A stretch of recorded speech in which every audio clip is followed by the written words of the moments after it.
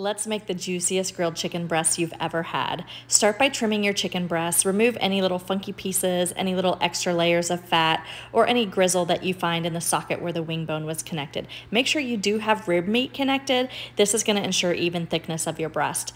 Put that in a zip top bag and then combine a bottle of water, tablespoon of salt, tablespoon of sugar, and a tablespoon of my chicken rub.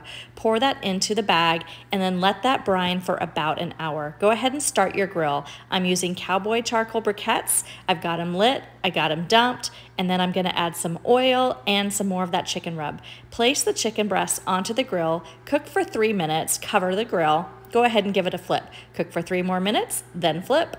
3 more minutes, and then give them another flip. Finally, you're gonna cook them until they reach an internal temp of 165. Let them rest for 5 to 10 minutes before you slice them, and then once you do, oh my drippy juiciness. You can also grill these on a gas grill with cowboy wood chips for that little touch of smoke.